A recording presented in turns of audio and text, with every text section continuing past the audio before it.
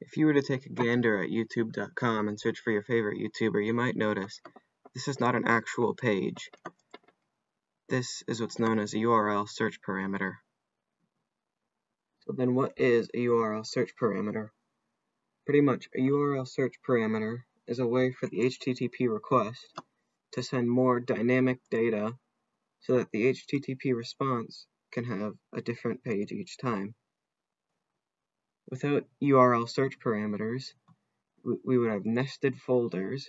Each folder would have to have its own HTML, CSS, and JavaScript, and whatever else you have on the back end.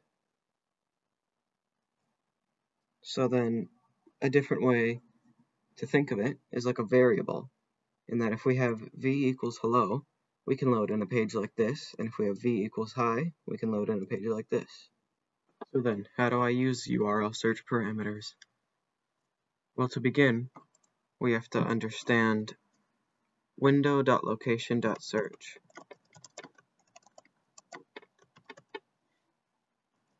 So here I have just a paragraph element, and if I grab that,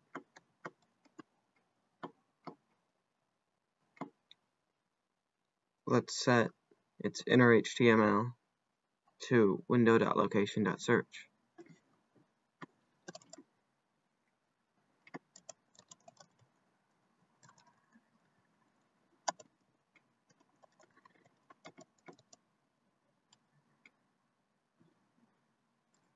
So now if I reload this, nothing should happen, but if I add something in here, we should get it right here.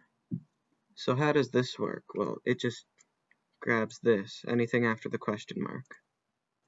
But there's not really a lot we can do with that. So we can do a new URL search parameter.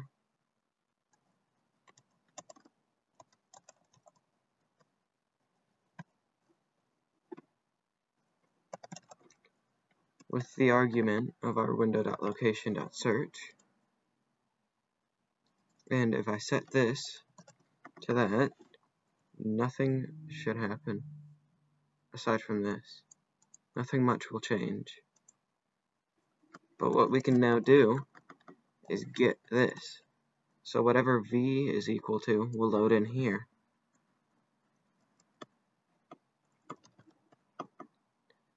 And then we can do that with anything. We can do it with more than just letters.